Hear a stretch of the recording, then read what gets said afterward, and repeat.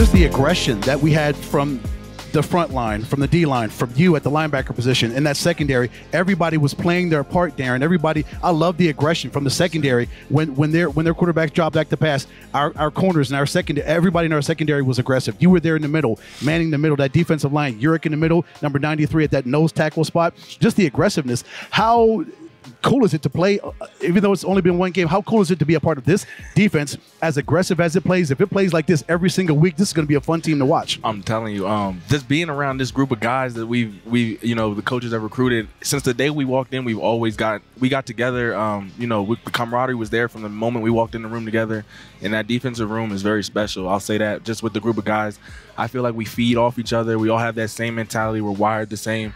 And when we get in the room and it's time to work or practice or study or whatever we got to do, like, we push each other in every aspect, weight room wise. So I really believe by the end of this year, the whole IFL will understand that this defensive room and this team as a unit is built with very tough, mentally tough, physically tough guys, and we will show it. And Darin, that's amazing for it to only be about a month or so since training camp has begun, for you guys to already have that bond and that brotherhood and that camaraderie already. How quick? Why did it come about so quickly?